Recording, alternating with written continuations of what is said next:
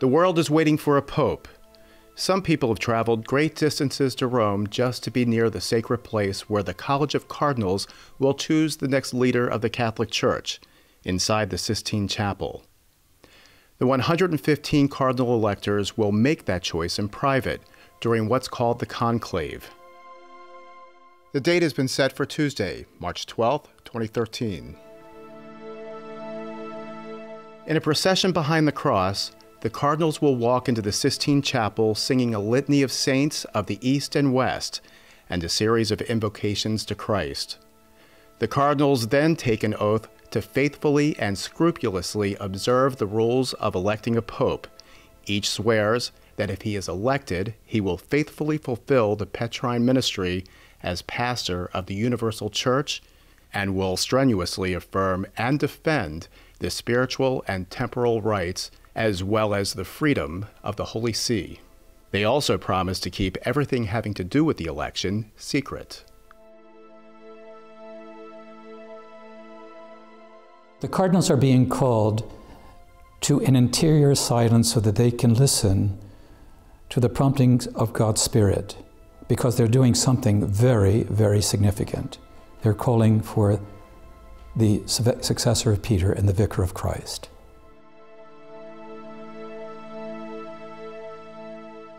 Each day, the cardinals are to recite morning and evening prayer together and can celebrate Mass.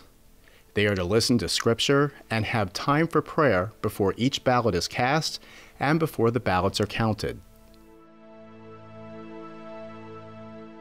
And in the meantime, when everybody is casting their votes, we are praying.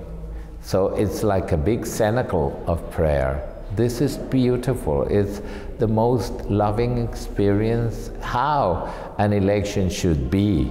I wish that all the elections in the world could be like that, in an atmosphere of prayer and not only in political criteria.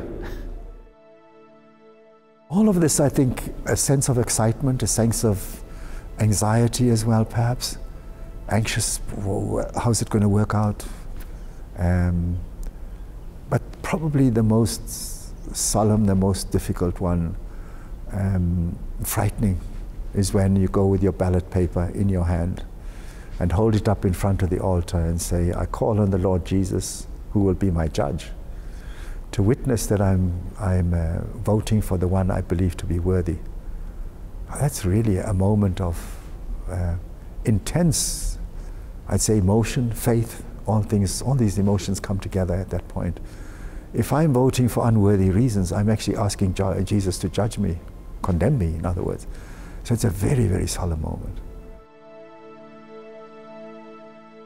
If the secret ballots don't produce a 2/3 majority, black smoke appears in the smokestack on the chapel's roof, signaling to the world that no pope has been chosen. The selection process can take many votes during the course of several days. You always kept busy, so you're always caught to the need of the moment. But I think it's always on the top of your mind that I am going to do now something which will not just affect my life, but will affect the life of all the world. I'm happy in a way that I am not being called to do it again. It's too heavy a burden. Once the ballots reach a 2/3 majority and he accepts the office, white smoke appears in the smokestack to tell the world a pope has been chosen. The cardinals pray inside the Sistine Chapel, then approach the new pope and pay homage to him. During this time, the public gathered in St. Peter's Square wait to find out who has been chosen.